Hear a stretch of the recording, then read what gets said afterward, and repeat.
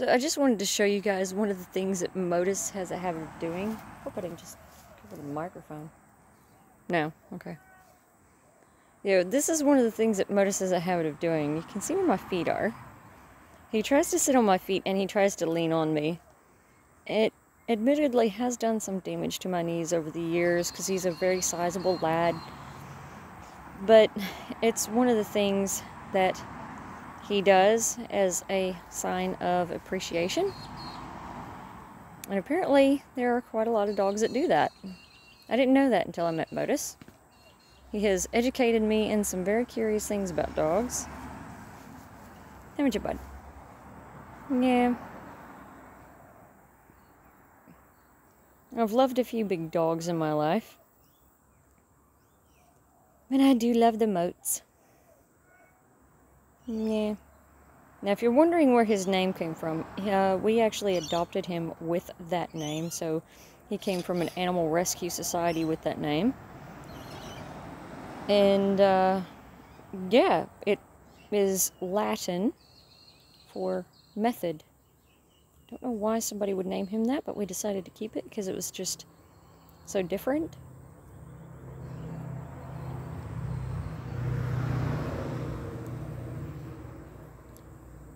He is so sleepy, but he doesn't want to walk away from the camera.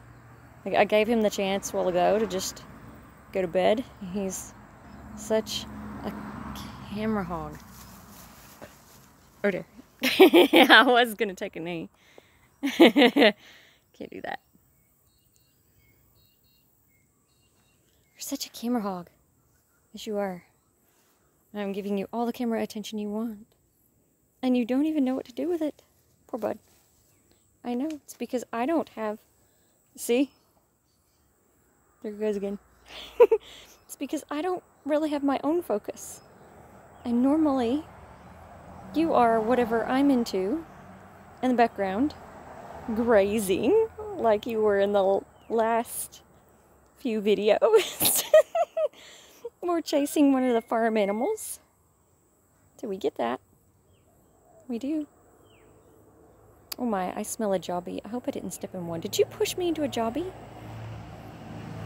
That's another one of his sports. He'll cause somebody to step into one of his little surprise bombs. I'm just gonna have a quick look. I don't see any near here, so okay. Should be fine. Hey, bud. Such a good boy. Such a handsome lad. Yeah.